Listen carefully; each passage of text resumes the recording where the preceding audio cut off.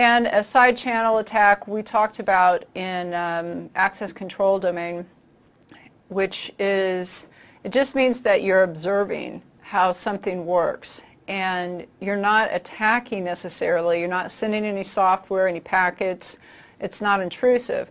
A side channel attack just means that you're finding out like the heat that's generated when a process, like an encryption process, takes place, how long the encryption or decryption process takes place.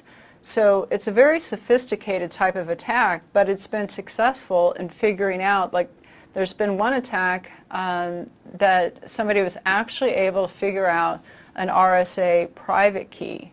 So side channel isn't just for encryption. We looked at side channel attacks when we were talking about smart cards, and again, it's just observing how something works, the emissions that it releases, how long something takes place. You're just observing to be able to deduce or infer what it is that you're after. And in cryptography, what you're usually after is that key.